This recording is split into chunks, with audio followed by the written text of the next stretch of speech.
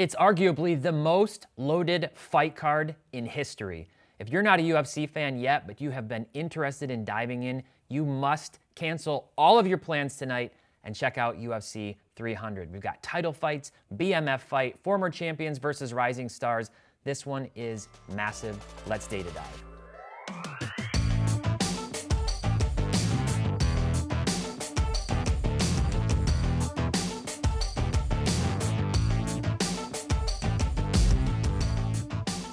Hey everyone, welcome back to another episode of Data Dive powered by Market Movers. My name is Tyler Nethercott, better known as Teapot, and I am really excited this week because our Dummies book is out. We have been working on this for over a year, Sports Card Collecting and Investing for Dummies, written by myself, Jeff, as well as Ben Burrows, one of our former esteemed colleagues and team members. It came out this week, earlier this week. You can find it on Amazon. It was really hard to fit into just 300, frankly, kind of small pages. Everything about the hobby, about collecting, about investing. We did our best. We'd love to have you check this out. If you do, make sure to leave us a great review on Amazon. This was a huge honor and I'm really excited about it. And another thing that I am excited about this week is UFC 300. This is one that I realize probably won't win the view count contest for this video, but it's a timely video that warrants coverage. Fighting sports, specifically MMA, mixed martial arts, I know aren't everyone's cup of tea, but as a former wrestler, it's something I have really enjoyed learning about over the past 2 years. And this weekend is one of the biggest, if not frankly, the biggest fight cards in history. It's certainly the biggest I've ever seen since I've been watching UFC for the last couple of years.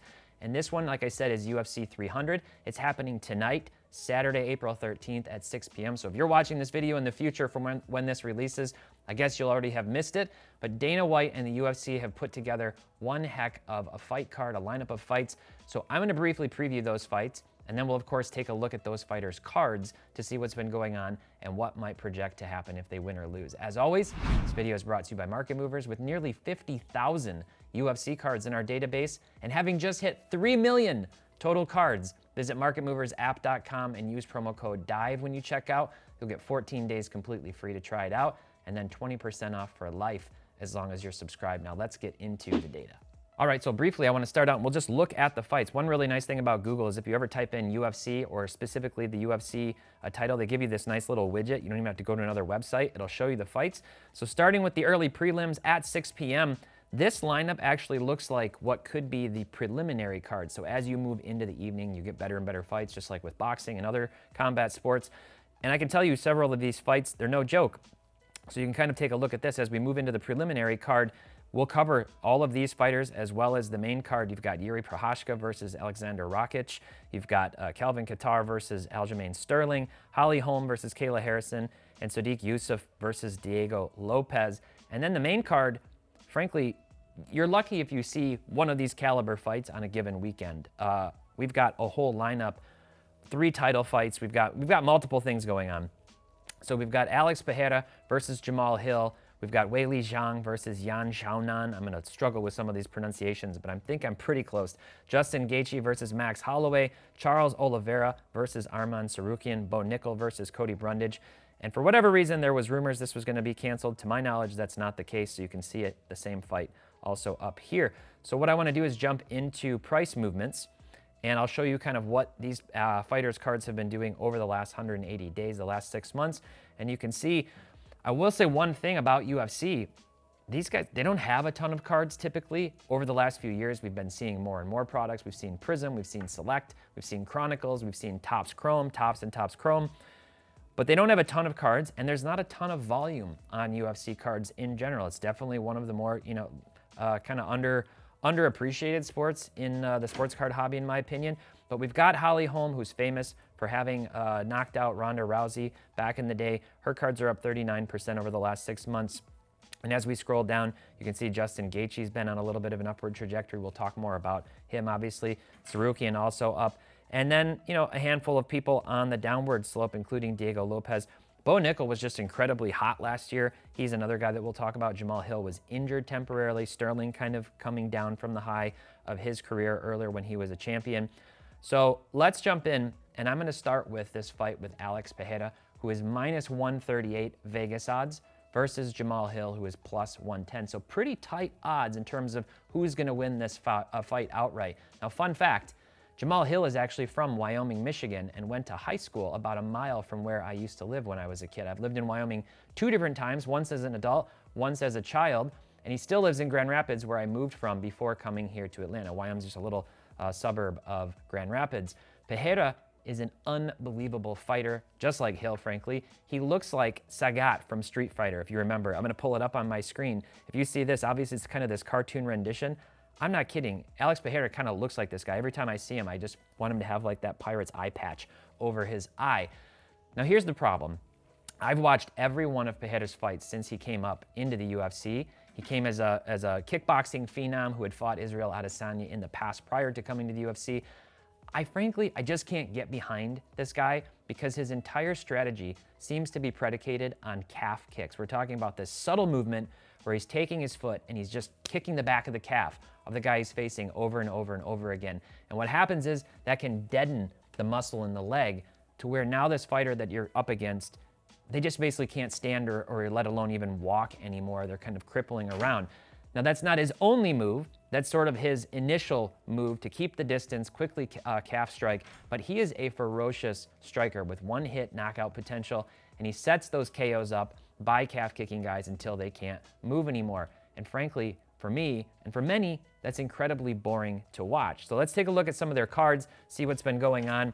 I'm gonna be rooting for Hill because, like I said, he is from my hometown, and also because I'm tired of watching calf kicks. So if we look at some of these cards, these are some of the more, let's call them liquid or notable cards. But like I said, there's not a lot of volume. I'm looking at the last 6 months, not a ton of sales on these cards and not high dollar amounts. You can see Alex Pereira's Prism Silver Raw. We say, rookie card. These are really his first Prism cards that have come up. He's been a fighter for quite some time. $10. $10 for that card raw. And that's a recent high sale. This is the red that I'm looking at. That one's the high sale. That's having recently sold for $58, which was a spike. You've got Jamal Hill at $8 on his Prism Silver Raw, and then $20 compared to the $58 for Pereira. Although this one, the red was numbered a little bit higher to $275 versus $199 comparatively. Now, who do I think is actually going to win this fight? I honestly have no clue. Everything seems to suggest that Pereira is going to win. When you watch Hill fight, it doesn't seem impressive. He's very tough, and he has an incredible amount of power. He does not look like a big-time athlete. When you see these two guys, it's like, body composition, very different. I think Hill has more of a chance than some people are giving him. All the big names I'm seeing are suggesting that Pereira is going to win. If we go to sales history in Market Movers, we look at all the transactions in our database, we can see that some of the more expensive, more notable sales, we've got a $2,500, $2,500 sale on Pereira's Disco 1 of 1 out of Select in a PSA 10, a couple of autos that have done really nice, and then this one from the thumbnail, which I think is a really sharp card. This is obviously the Prism Gold Throwback Signature. That one in a PSA 9 sold for $2,000 just a little over, maybe a little under 2 weeks ago on March 31st. And then if we jump over and we look at Jamal Hill, he's got a really nice card here. Obviously, the same, similar story. This is his Panini Prism Black 1 of 1, the true black 1 of 1 rookie card, $1,430. That sold for in January of this year. So definitely some big sales. There are some people who are really into UFC who go after the high-end cards. But when you stack that up against other, super notable sports, $1,400 for a true black Prism 1 of 1 obviously doesn't hold a candle to the big main sports. So let's shift gears. We've got the biggest female fight of the night. These are the Chinese names, difficult to pronounce. We've got Zhang Weili and Yan Xiaonan, something along those lines. Weili is obviously kind of a legend at this point. She's minus 450 versus plus 350 for Xiaonan to win this fight. And this is another title fight.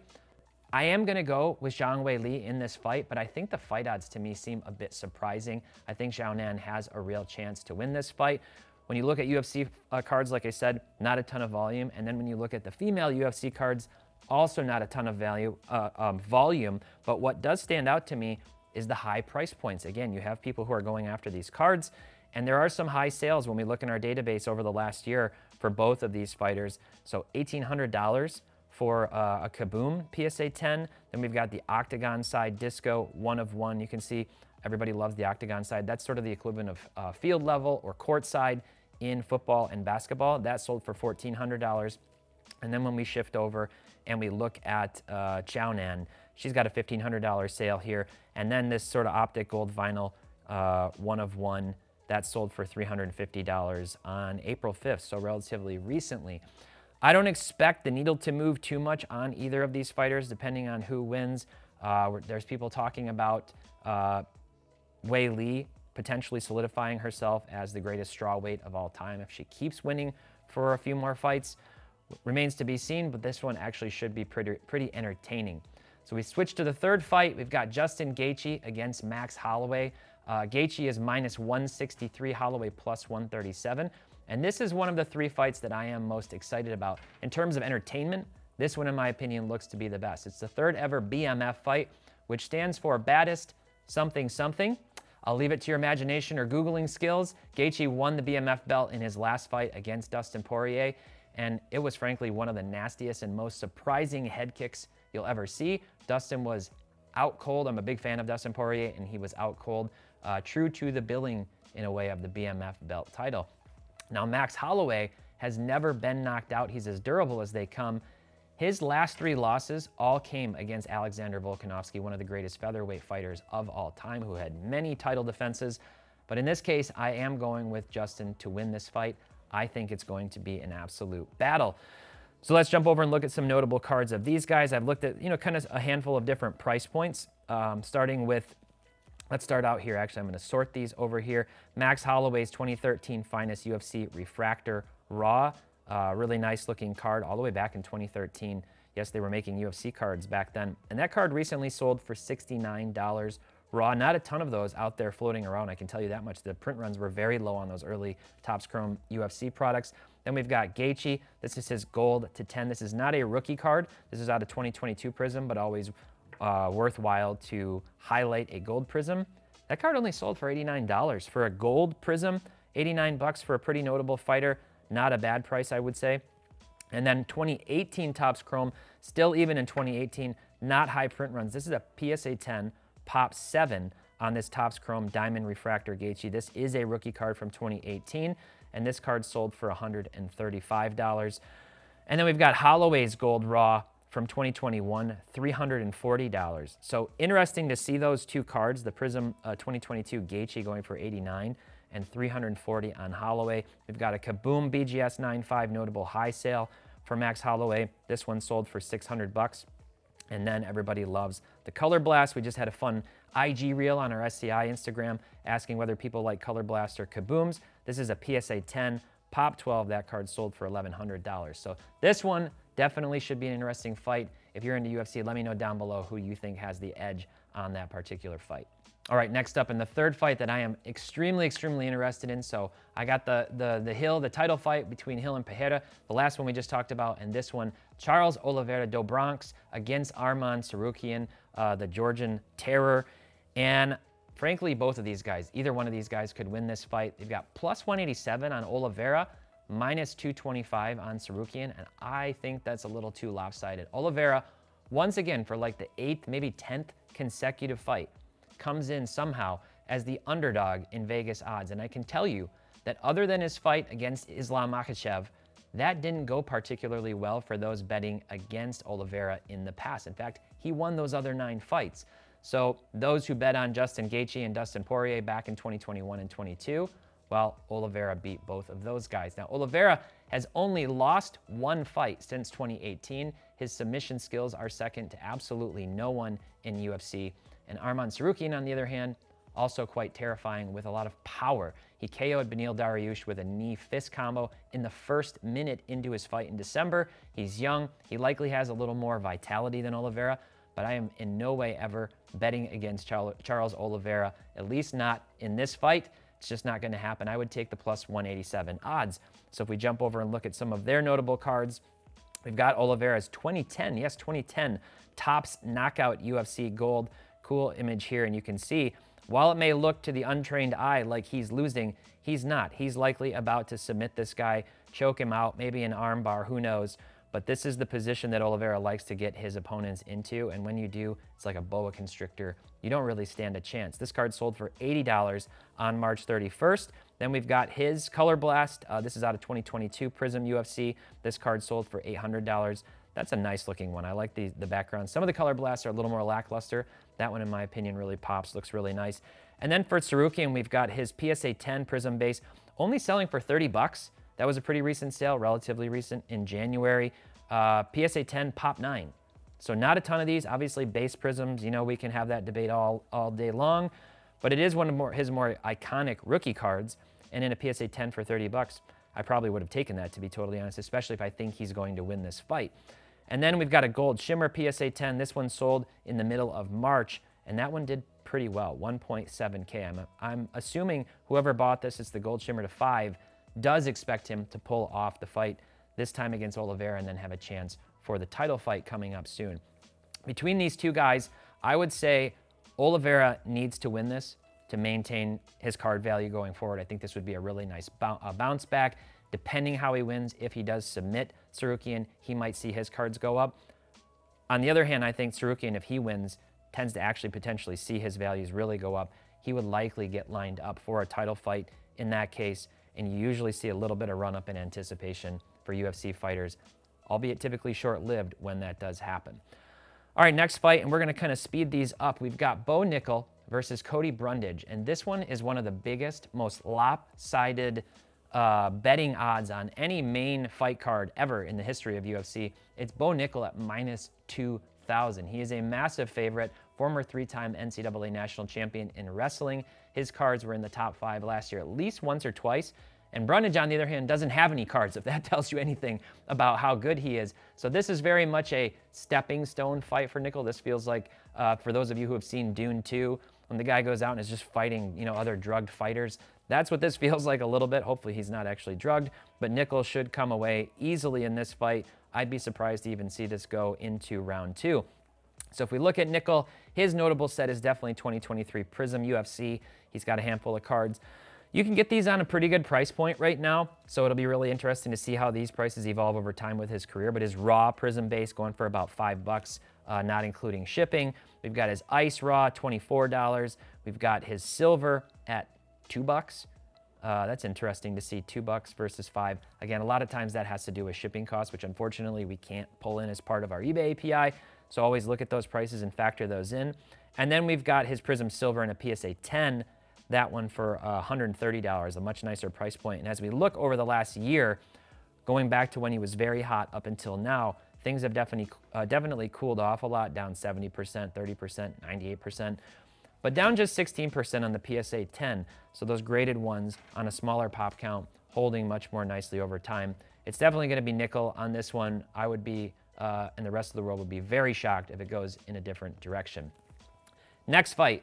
We've got the sort of samurai himself, Yuri Prochazka at +100 against Alexander Rakic -125. This fight is a major wild card, and that's why there are nearly even odds. And that makes sense to me. Yuri is, well, he's kind of a quirky dude. If you just look up interviews with him, you can't really tell if he's super zen or if he's taken one too many blows to his head. He's a fighter for sure, but after his last fight in November when he lost in the second round via knockout to Alex Pereira, he looked like he might be headed in the wrong direction in his fighting career. Then again, Pereira can do that to literally anyone. He can make you look like a complete fool. Now, Rakic hasn't fought since 2022 when he injured his knee in a fight with Jan Blachowicz, which he lost. I'm going with Yuri to win this one. Even though he's the underdog, I think Rakic stands to gain more by winning, especially with his cards, which, as we'll see, are pretty cheap. But Yuri definitely stands to lose more. If he loses, I could see his values going down significantly. So you might want to sell them, well, right now, before the fight, if you think Yuri's going to lose. So I've got a handful, just a few notable cards here. We've got Yuri in a PSA 10 select gold rookie card from 2021, $304. We've got his Downtown. This is kind of a fun card, letting out one of his typical cries. I will say he's very entertaining, especially when he comes into the octagon. $208 for this one raw, having sold recently on April 9th. Then much cheaper, much cheaper on Rakic.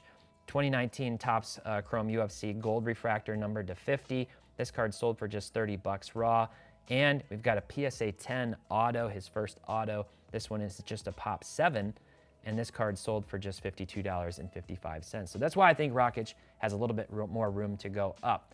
All right, we're gonna go quick hitter. And we're gonna look at the last handful of fights and just look at some of the price movements.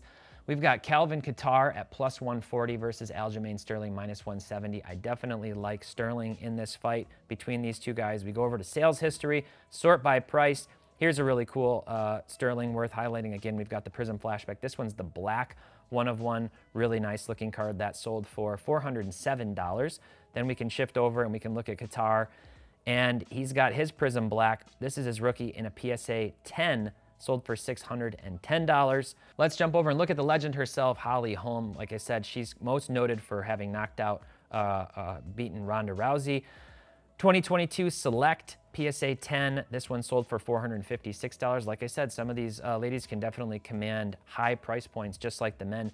And she's up against Kayla Harrison, who is a Olympic judo fighter. She's minus 400. I definitely like Harrison to win this fight. You can see PSA 5 auto 10, so pretty low grade here. PSA 5 auto 10, but it is an autograph.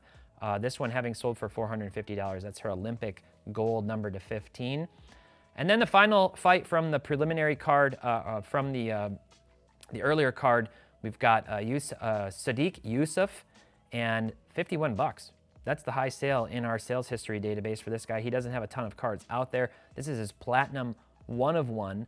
So if I'm looking at these and I think this guy has any chance to rise in his career, maybe I go for it. But in this case, I don't. I think he's going to lose to Diego Lopez, who actually had a sale go for $955 most recently. This is 2024 UFC. This is numbered to 10. This is an auction, assuming it actually got paid for. People are pretty high on him. I did see his last fight, and he looked pretty impressive. So what do you think? Are you into UFC? If you made it to this point in the video, I'm guessing you probably are. And if so, who do you like to win the fights tonight? Whose cards stand to go up the most if they do win? Let me know, as always, down in the comments. And while you're there, do me a huge favor and like this video. Make sure to subscribe, share it with a friend. Thanks so much for watching. Until next time, happy investing, keep on collecting, and make sure to have fun.